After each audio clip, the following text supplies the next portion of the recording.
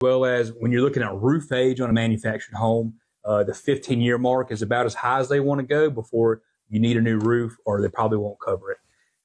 Other things of just any kind of renovations or updates, if the house is tied down, a lot of factors go into manufactured homes because there's probably a little bit higher of a risk that a claim does occur there. Hypothetically, I don't know exactly if this is something you can calculate, but let's say somebody had a $200,000 budget, and there's a single family home and there's the same price manufactured home, same years, all that. Mm-hmm. What type of difference are we talking about in rates?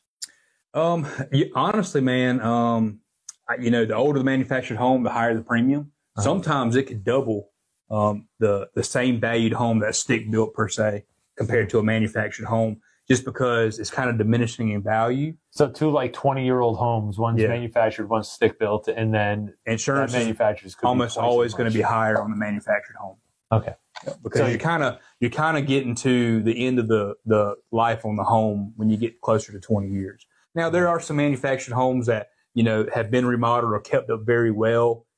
That's not always the case, but for the majority, manufactured homes 20 and older are a diminishing product.